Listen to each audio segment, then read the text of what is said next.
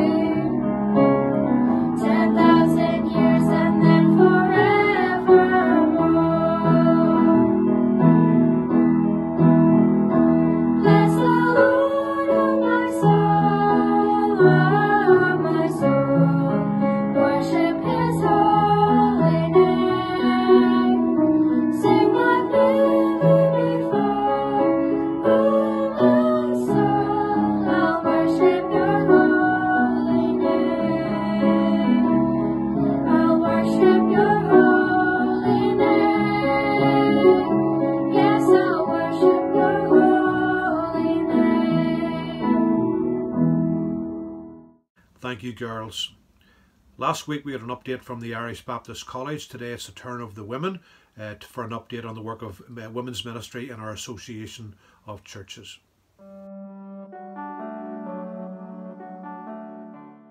I'm Gail Curry and I look after the Baptist Women's Department. In our department we are so thankful to God for His faithfulness to us in the past that has enabled our department to transition and evolve to where it is today. And we're thankful to God for His help in the present, especially in learning new skills with technology. He has provided us with tremendous opportunities online for hundreds of women all over Ireland to come together to study His Word, to discuss His Word and to pray together. And we look to God for His leading and guiding in the future as we continue to press on to encourage women in their walk with the Lord through the events that we organise, providing opportunities to meet with like-minded women when we can sit under His Word and fellowship together. And we press on to equip women in their knowledge of God through the various courses that we run, courses that women can do together in their own local church, and other courses that we run in connection with the Irish Baptist College. All of these courses are open to women all over Ireland. And we press on to evangelise women as we motivate each other to see the need around us, to reach out to a lost world with the hope of the gospel. Proverbs 31 verse 30 says, "A woman who fears the Lord is to be praised." We want to be those women who fear the Lord, women who love God, women who love His word, and who want to live lives to honour and glorify Him.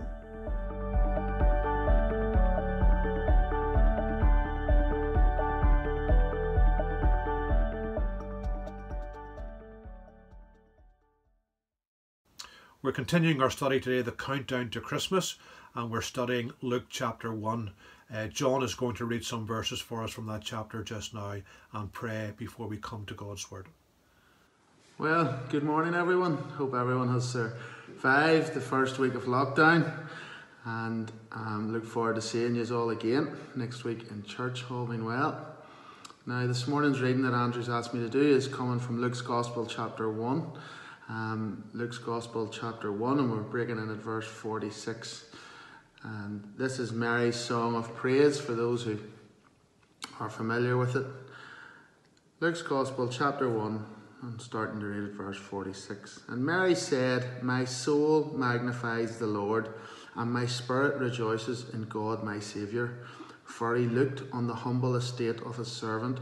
For behold, from now on all generations will call me blessed. For he who is mighty has done great things for me, and holy is his name. And his mercy is for those who fear him from generation to generation.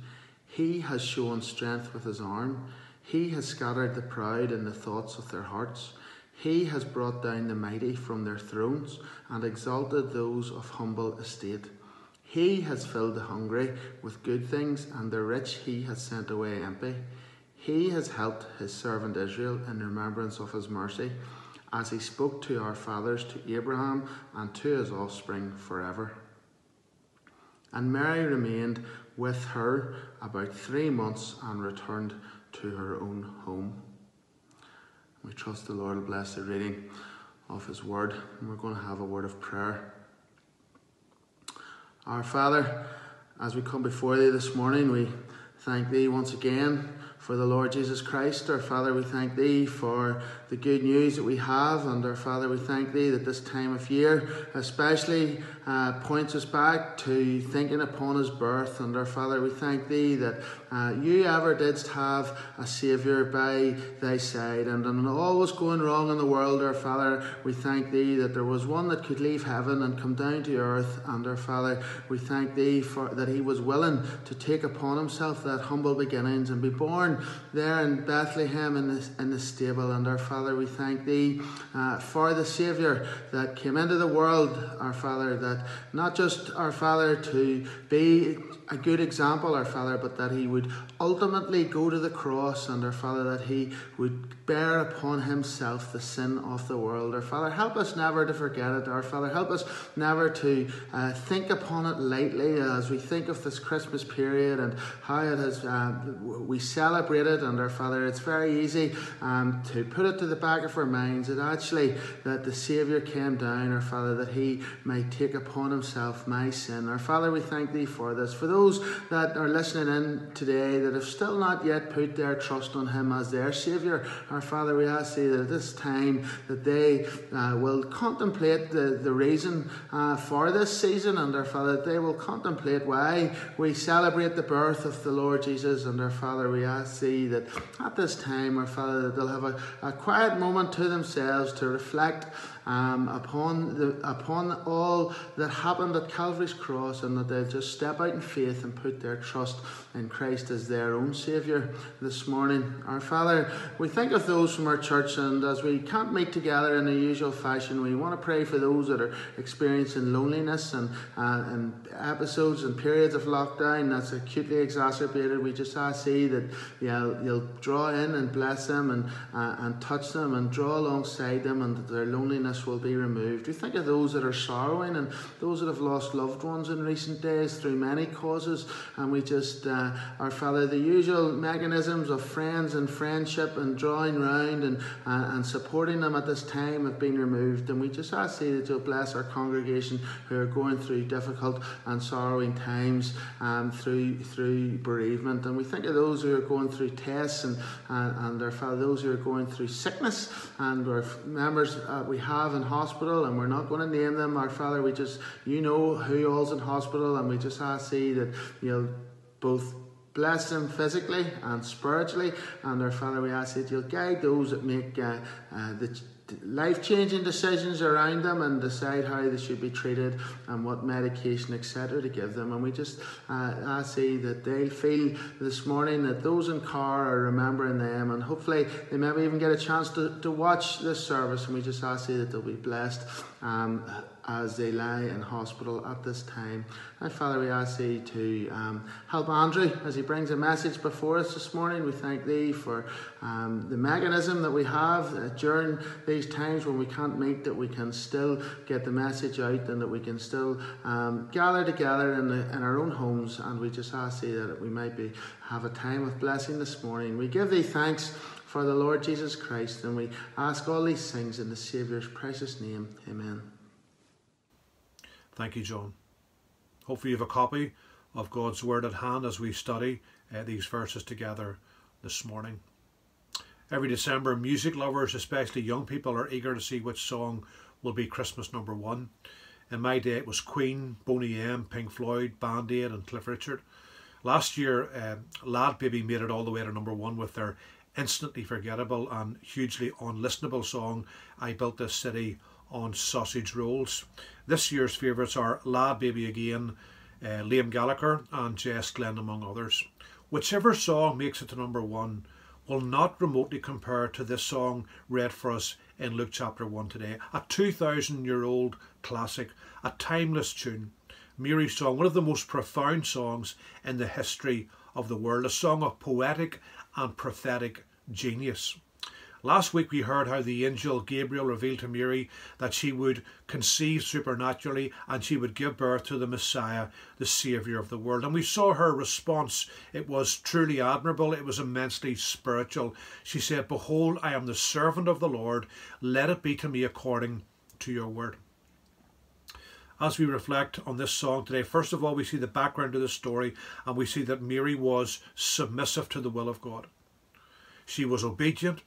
She was dutiful, she was submissive. Such is the character of this unique woman. Remember, she's only a teenager, maybe 14, 15, 16 years of age, and we must be conscious of the emotional roller coaster she is experiencing. Naturally, she was deeply privileged and honoured to be the one who would carry the Messiah, the Saviour of the world. But for a non-married girl in that culture, it would have meant in a few months' time the bump would begin to show and Mary would be the talk of the town, engaged to be married and now pregnant. Such scandal and such shame. Betrothal in that culture, or engagement as we know it, in those days was legally binding as marriage. The couple would have been viewed as husband and wife, and only divorce could annul the betrothal. Of course, they would live apart until the wedding day. Such was the bombshell that landed into Mary's life, and she would be confronted by misunderstanding. She would be ostracised by the community, shunned, ignored, talked about. People would have assumed the very worst of Mary. And she went to visit her relative Elizabeth. Now, there's no hint in the story that she's on the run from the community. She simply went to encourage her older relative Elizabeth. She made the way to the hill country, a journey of something between 80 and 100 miles, taking her 3 to 4 days to get there. Now, Luke in his gospel has a very high regard for women who were viewed in that culture as second-class citizens. Two women here carrying two children, a teenage girl and a woman in her 60s or 70s, two privileged and two godly women, both pregnancies announced by the angel Gabriel, the forerunner to the Messiah, and the Messiah himself, two women supernaturally blessed by God. The 400-year silence is over. God is on the move again, and women are at the very centre of his plan. And God revealed to Elizabeth that her younger relative, Mary, is carrying the Saviour of the world. And there's no jealousy from Elizabeth. She has the mindset of her unborn son, John the Baptist, who would later declare of Jesus, he must increase, but I must decrease. And Mary launches into this song known for us as the Magnificat, from the Latin for the word magnify. And as we look at this song today, we see that Mary was permeated with the Word of God. This is the first and greatest of the 4 songs in Luke's Gospel. There are striking similarities with another song of an expectant mother, Hannah, in 1 Samuel chapter 2. And young Mary would have read that account of the Old Testament heroine and her willingness to hand her son over to the Lord's service. Remember, this is a girl who came from the place where apparently no good thing came. But this is a song bursting at the seams with Scripture. There are at least 15 Old Testament quotations or allusions in this song. 8 times Mary tells of what God has done on a personal and on a general and on a national level. She alludes to many of the Psalms, Psalm 22, 25, 44, 89, 98, 103, 147. There are also references to 1 and 2 Samuel, the book of Job, and Isaiah. J.C. Ryle says about Mary, she gives expression with her lips to what has been treasured in her heart. And what has been treasured in her heart is God's Word, the Holy Scriptures. It is apparent that this young girl was permeated with the Scriptures. Now, some critics, some liberal theologians argue that because of the theological excellence of this song, it couldn't have been sung by a young teenage girl. But they do forget that all devoted Israelites from their childhood days knew by heart songs from the Old Testament, and they often sang them at home at family celebrations. This song is a great testimony to Mary's parents' devotion to bringing their daughter up in the fear of the Lord and in the knowledge of His Word.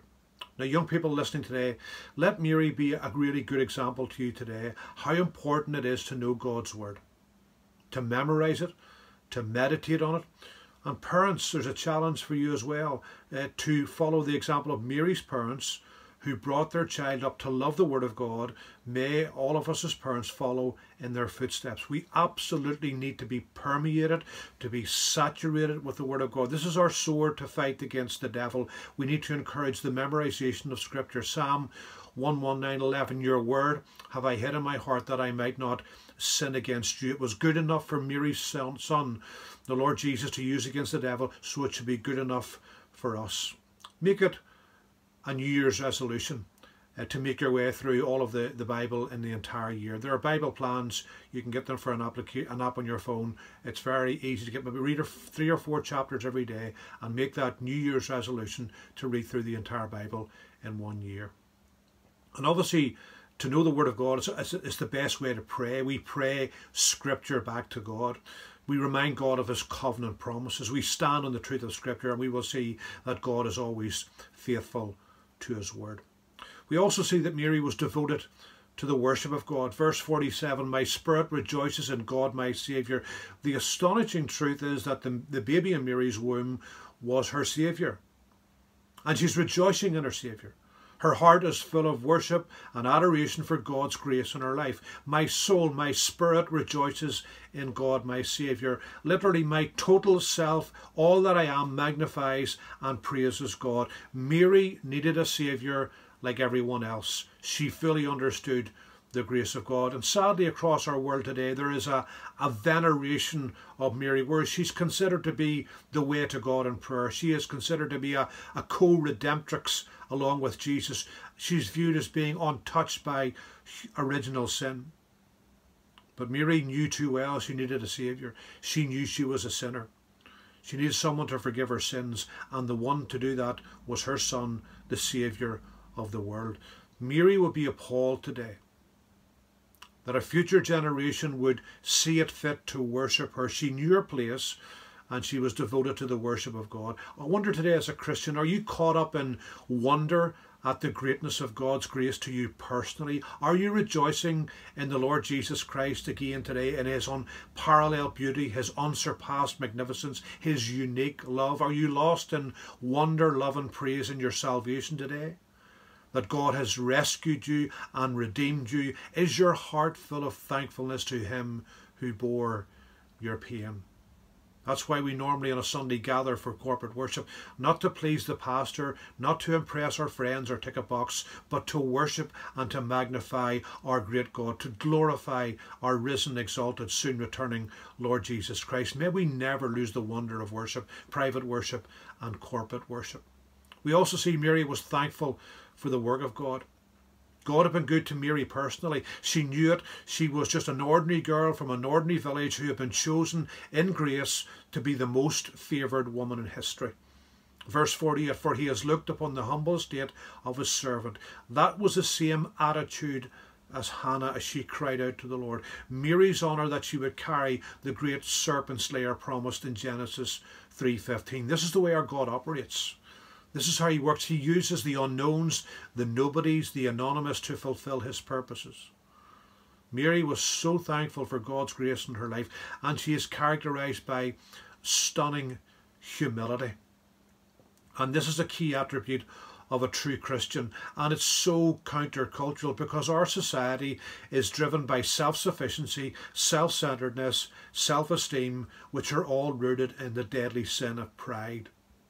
Our society encourages the accumulation of gadgets and toys, and the one with the most toys wins. But the Bible relentlessly condemns pride. God resists the proud, but gives grace to the humble. Micah 6 verse 8, what does the Lord require of you but to do justice, to love mercy, and to walk humbly with your God? Humility is the badge of Christianity. And it's the ultimate evidence in the grace in the heart of a believer. And we are, to be honest, tested continually to maintain our Christ-like humility. And whenever we get more responsibility, even in church or in the office, in the workplace, more influence, more power, the greater temptation is to shun humility. Then we will be sitting ducks for the enemy. And Mary sings, from now on, all generations will call me blessed. Notice she's not the one who will confer blessings. She is the one who was extraordinarily blessed. She's deeply appreciated the work of God in her life. Verse 49, for he who is mighty has done great things for me. Mary acknowledges that this personal God of salvation is mighty and he is holy. Can you concur with Mary today that he who is mighty has done great things for you? That should be our testimony. Despite the difficulties, despite the challenges, despite the discouragement, even despite the pandemic, he has done great things for us. Our motto text in Carr this year, 1 Samuel 12:24, only fear the Lord and serve him faithfully with all your heart, for consider what great things he has done for you. Mary knew the God she served was of infinite power, the God who made the universe. And the most astonishing thing for her was that she was carrying the Messiah in her womb, conceived supernaturally by the Holy Spirit. We also see Mary is familiar with the ways of God. Verses 51 to 53, we see that God's ways are not our ways. God's ways are that of role reversal, and he specialises in role reversal. Kent Hughes, in his commentary on the book of Luke, pinpoints 3 areas of role reversal. We will just look at 2 of them today. First of all, there's a moral reversal in verse 51. He has shown strength with his arm. He has scattered the proud. He has brought down the mighty. Those in the Bible who were proud in their own ability and their own achievements, those consumed by self-promotion at the expense of others, people like Pharaoh, Haman, Absalom, and probably most memorably Nebuchadnezzar, who would eventually fall down and acknowledge of our God, for all his works are right and his ways are just, and those who walk in pride he is able to humble.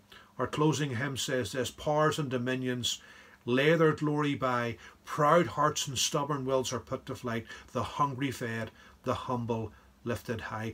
This is the God Mary sang about in verse 52. He has brought down the mighty from their thrones. He has done it in the past, and he will do it again in the future. And as we look at the annals of history, people like Bloody Mary, Napoleon, Lenin, Stalin, Hitler, Pol Pot, Saddam Hussein, Colonel Gaddafi, enemies of the gospel. And they're proud in their hatred of God. But where are they today? Yet the Lord Jesus Christ is building his church, still building his church today, and the gates of hell shall not prevail against it. Nicholas Ridley and Hugh Latimer were preachers of the gospel, and they were faithful to God's word. And Bloody Mary had them arrested and sentenced to die, and they were burnt at the stake in Oxford on the 16th of October 1555. Latimer died much quicker than his brother, his friend, and his brother in Christ. As the flames quickly arose around him, Latimer encouraged Ripley. "Be of good comfort, Mr. Ripley, and play the man. We shall this day light such a candle by God's grace in England as I trust shall never be put out. The faith they once died for is now freely practised in our nation. Our God is the God of Romans 8:28, who works all things together for the good. He is the God of role reversal." But there's not only a moral reversal, there's also a spiritual reversal in verse 53. "He has filled the hungry with good things, and the rich he has sent away empty." This is a wonderful gospel picture. The general but not universal rule is that those who are materially poor will much more readily understand and grasp their spiritual poverty. The rich young ruler missed salvation because he was unwilling to forsake his riches. The indictment against the church at Laodicea was that they were rich and in need of nothing. Most of the people the Lord Jesus encountered in the Gospels were materially poor. His mother, Anna, the fisherman, the madman of Gadara, the prostitute he met in Luke chapter 7, the woman at the well in John chapter 4. Desperate, hungry, needy, vulnerable people. But whenever they met him and were converted, they went on their way rejoicing. And the Lord Jesus, in his best known sermon, emphasized the significance of spiritual hunger, the fourth beatitude. "Blessed are those who hunger and thirst after righteousness, for they shall be filled," they shall be satisfied. Those who are deeply aware of their spiritual need shall be filled with Christ. Remember today, the ways of our God is the ways of role reversal. And his Son, the Lord Jesus, reversed roles. Left the splendour and the adoration of heaven for the womb of Mary, to be born in a stable, to live a life of obscurity for 30 years in a forgotten province of the Roman Empire, to be part of the despised Jewish race, to be subject to Mary and Joseph, to be obedient to his heavenly Father, an obedience that would take him all the way to the cross, the King of glory on a cross. What a role reversal this is. Bloodied, beaten, naked, scourged. Yet at the very centre of God's will for his life. But listen, right now, he's in the position of highest honour. Listen to these verses from Philippians chapter 2. "Therefore God has highly exalted him, and given him the name that is above every name, so that at the name of Jesus every knee should bow in heaven and earth, and every tongue confess that Jesus Christ is Lord, to the glory of God the Father." The head that once was crowned with thorns is crowned with glory now. And this is the way our God works. He doesn't run to the world leaders. He doesn't do business with the proud. He doesn't side with the affluent. He comes to the lonely, the broken, the poor. He works with those who fear his name. And if the Christmas story tells us anything, it's that God leaves self-made, self-sufficient people to work out their own way, to flounder in their pride. He doesn't come to those who are self-sufficient and think they have life all worked out. He's on the side of the lowly and the hurting and the humble. I know as you're watching this today, many people in our country have had a very troublesome 2020. The pressure has been cranked up. We probably have faced the most challenging year since the dark days of World War II. 2021 may not be any better. But Mary would tell us to reflect on the truth of Luke 1:54, the ways of God. He has helped his servant Israel in remembrance of his mercy. God never abandons his people, even and especially when they're under the cosh, when they're under pressure. His mercies are new every morning. His faithfulness is ever so great.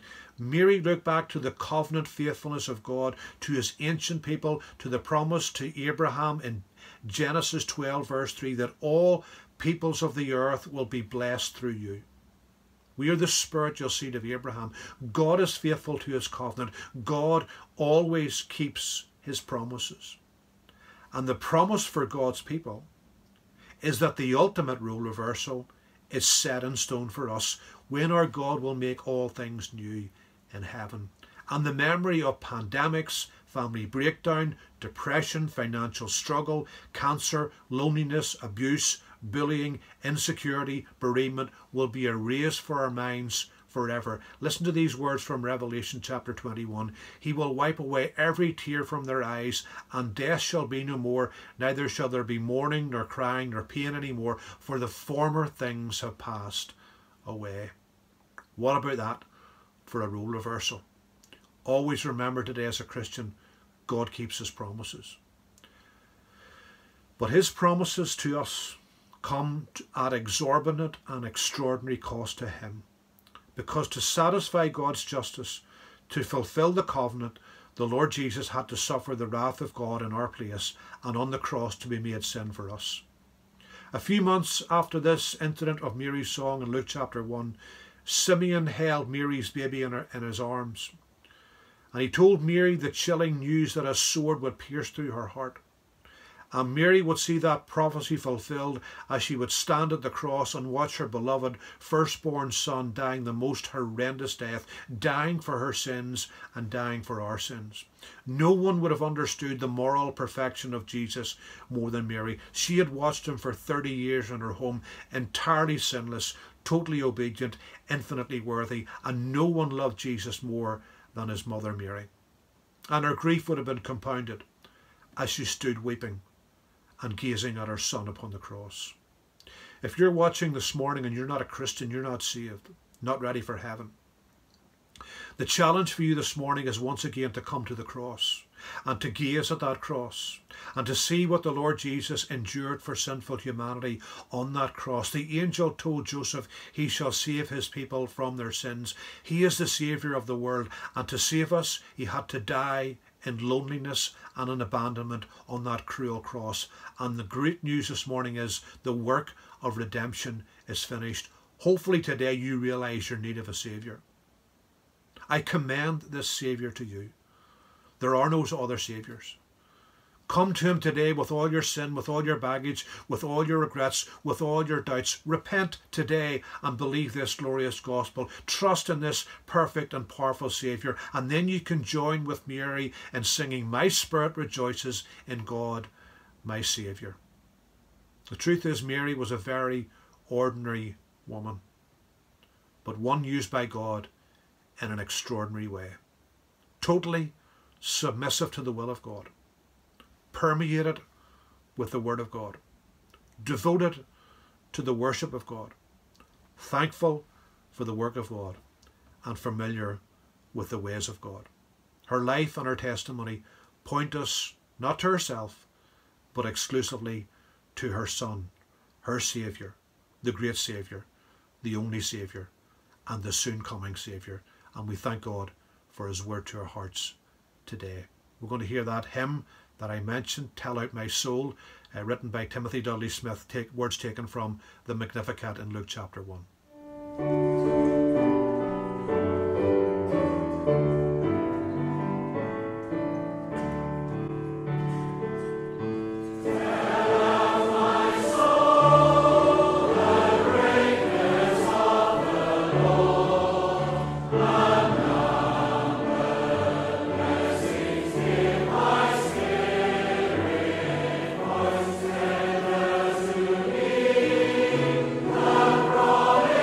All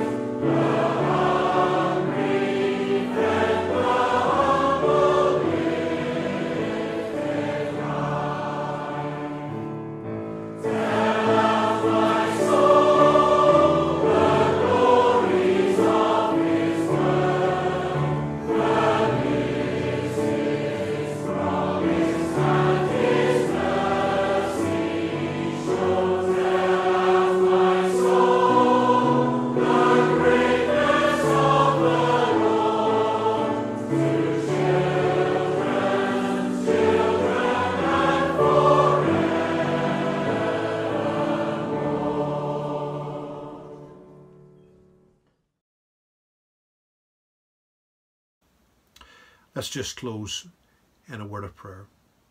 Heavenly Father, thank you for another opportunity to sit down today and to study your precious word. Thank you that your word is forever settled in heaven. Thank you for Mary's song. Thank you for a woman who was literally permeated with the word of God. Thank you for the fact that she was saved by your grace. She needed a saviour like everyone else. And we just thank you for the remarkable truth that her son was her saviour and he is our saviour too.